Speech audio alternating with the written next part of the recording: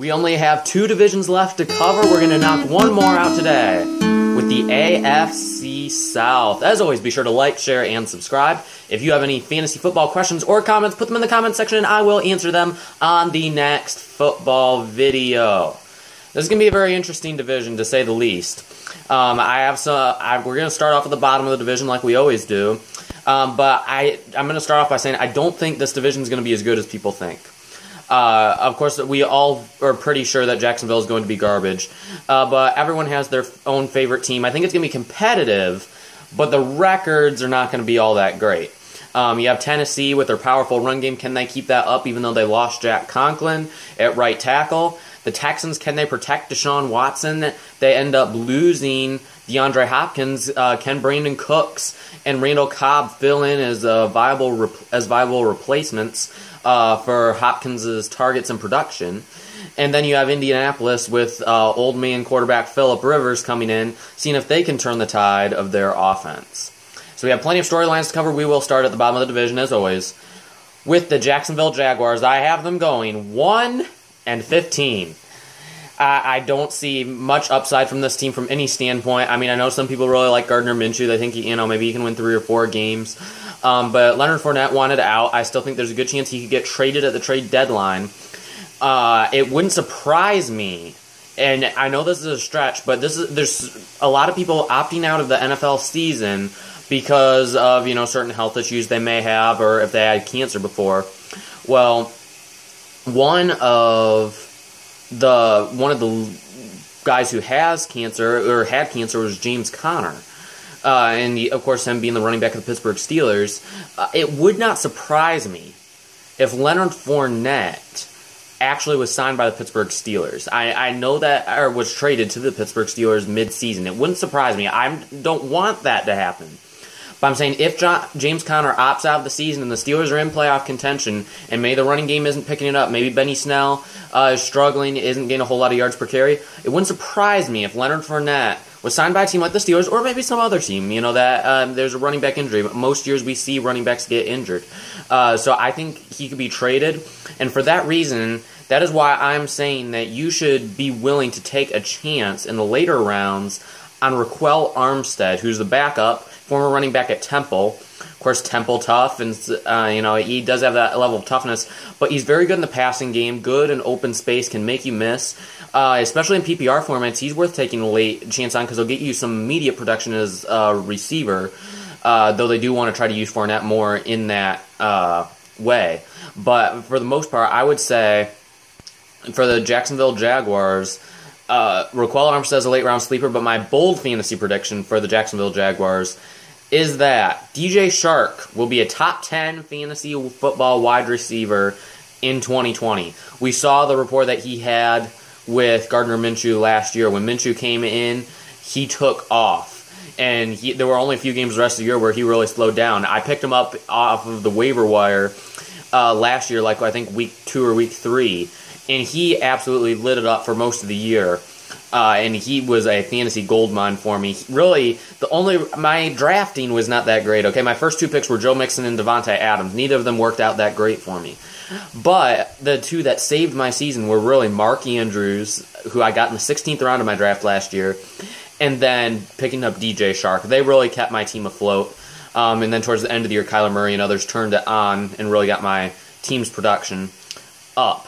But going back to Jacksonville, I really like DJ Shark. They do have other receivers there. It's not like we think of Jacksonville, this offense is going to be absolutely horrible. And the offensive line still has a ways to go. But if you look at the skill position players, they have some intriguing pieces. D.D. Westbrook, I still like. I liked him coming out of Oklahoma. He's has some upside. Keelan Cole, probably not going to give you much from a fantasy perspective, but he's still there. He's shown some flashes. Laviska Shenault, a receiver that I really like coming out of Colorado before the injury at the Combine and kind of hurting his draft stock, I had him pegged as a first-round pick. He can do it all and stuff. He actually reminds me a little bit of Sammy Watkins. not Sammy Watkins, DeAndre Hopkins, my bad. Sammy Watkins, a little bit faster, but not near as consistent. But Shenault can catch everything. He's kind of a do-it-all guy, can come on jet sweeps, can even line up in the backfield, a little bit more versatile than Hopkins, but they can both catch in traffic, and they both have a similar build, so that's why I kind of compared the two. At tight end position, you have Tyler Eifert. We've talked a lot about late-round tight ends. Don't take Tyler Eifert. There's enough other good late-round tight ends you can take. You don't need to worry your time with a guy who will probably be injured by week 3. Josh Oliver, though, is a tight end that I do like in the future. I'm just not sure what his role is going to be with Eifert there, and I believe they still have James O'Shaughnessy there. So probably not a huge role for him, but a guy in the future that I think you should consider if you're in dynasty leagues. But 1-15 for the Jaguars, not a whole lot else to talk about. The defense, they still have some pieces there. Ngakoue still could get traded. Josh Allen, the second year out of Kentucky. Ronnie Harrison you have in the secondary. Of course, they bring in C.J. Henderson through the draft. Miles Jack they still have at linebacker, but they lost a lot of pieces, and I'm not sure if they can replace all of them. To the Tennessee Titans, I have finishing in 3rd place in this division. I have them going 7-9. And I'm sure if a Titans fan watches, I'll get chewed out in the comments section. But I'm just not as high on the Titans, mainly because they're so built on the run game. Arthur Smith did a really good job as the offensive coordinator last year. He really got Ryan Tannehill going, but they really fed off of that run game, and we all know that. Derrick Henry was an absolute beast last year. But Jack Conklin was a big part of that. Now the Browns signed him. He's going to be the Browns' right tackle now. They have a couple of pieces there. Dennis Kelly is a guy that could come in. I believe he's going to be the starter at the beginning of the year. Isaiah Wilson's the rookie who will probably take over next year or the year following. He is a very good run blocker. But Dennis Kelly is only average at best, in my opinion. So the offensive line is not going to be quite as dominant as it was last year. Derrick Henry, he got his money. They signed him to a long-term deal. But I still trust Ryan Tannehill to an extent. And A.J. Brown, a lot of people are saying, he's going to be this year's Michael Thomas and stuff. Stephen Poore actually mentioned that to me a week or so ago on how a lot of people are talking him up to be this year's Michael Thomas. He's going to, come from off a really good season and, become one of the elite receivers in the game.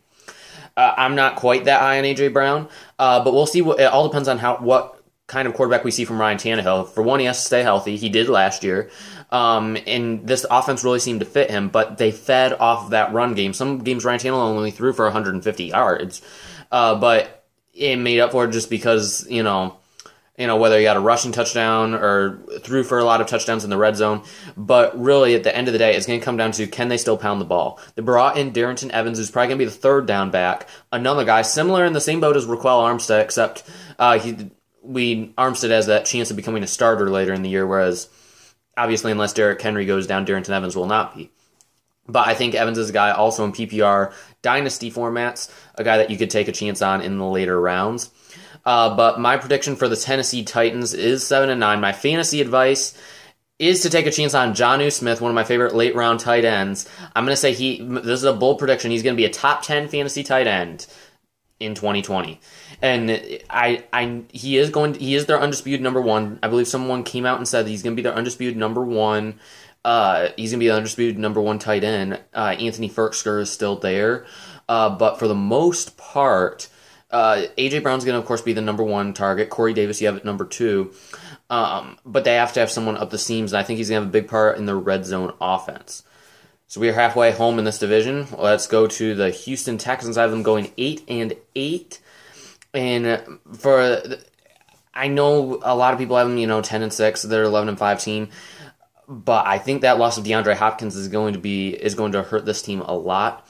The offensive line still isn't totally fixed. Laramie Tunzel they brought in. Max Sharping, second year out of Northern Illinois. Maybe he can improve. In his second year, didn't show a whole lot last year. Played a little bit of guardian tackle. In the defense, they have a lot of young pieces. In the secondary, they still have Bradley Roby. They brought in Lonnie Johnson last year through the draft. They brought in Vernon Hargraves this offseason. Is more depth. Honestly, the depth at corner for them is really good right now. They did lose who they originally had. The name is slipping me right now. Johnson, the cornerback. He's not there anymore. But for the most part, they still have their secondary in place. Justin Reed still there. But the front seven, they brought in Ross Blacklock through the draft. Wasn't a huge fan of him, really. And then they also brought in, out of Florida, defensive end, not... For some reason, I keep trying to think Ja'Kai Polite, and that is not who it is. And the name is slipping me, but they did add some intriguing pieces to the defensive line. But for the most part, there's nothing super exciting. They don't have a bunch of pass rush. They still have good linebackers: Whitney Merciless, Zach Cunningham, Benardrick McKinney. The linebacking core is going to be solid. Of course, J.J. Watt is still there. But I'm just not a huge fan of this defense overall. I don't expect them to get a ton of sacks, which means probably don't take them in fantasy. At the tight end position on offense, I will say one guy that nobody really saw coming out last year was Darren Fells, the older tight end who broke out onto the scene last year. Nobody's talking about him in fantasy this year, but he's a guy. I know we've talked about a lot about younger late round tight ends. If you don't go an older late round tight end, Darren Fells may be a little bit underlooked right now. He had an excellent fantasy year last year. I'm surprised he's not getting a little bit more love. Of course, Jordan Akins is still there, so he'll probably get some targets as well. But when I'm looking at this team, I see 8-8. I know Deshaun Watson's a good quarterback, and maybe I'm underestimating them, but they made so many poor moves this offseason. I don't trust Bill O'Brien anymore. I don't know. Someone tell me in the comments section, should I be more excited about the Texans? I don't know. What is there to be excited about, really, outside of Deshaun Watson? Is there really anything that I'm missing with this team? Let me know in the comments section. But 8-8 is what I have. And really, my only fantasy advice I can give is maybe take a late round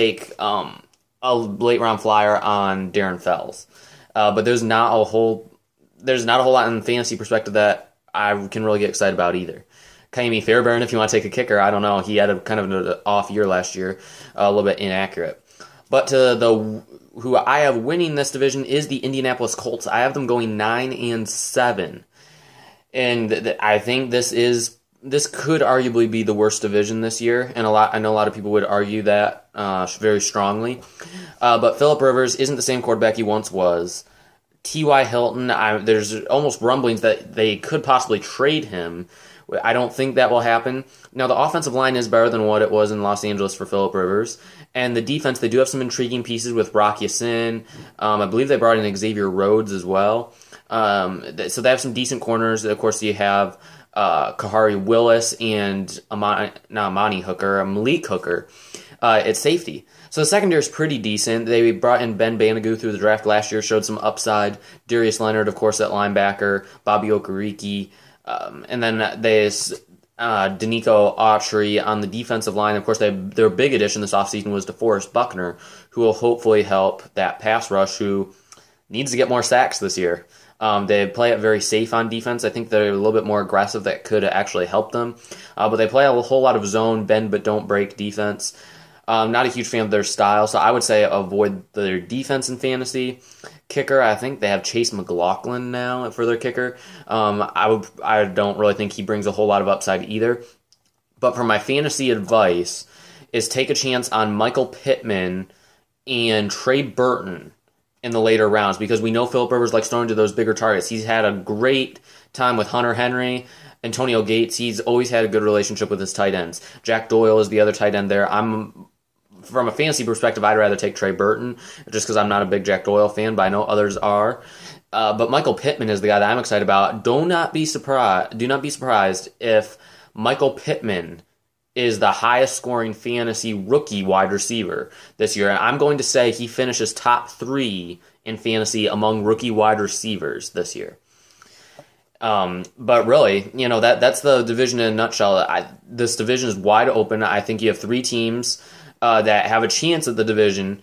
But my favorite is the Colts. I like Frank Reich. I think he's the best coach of them.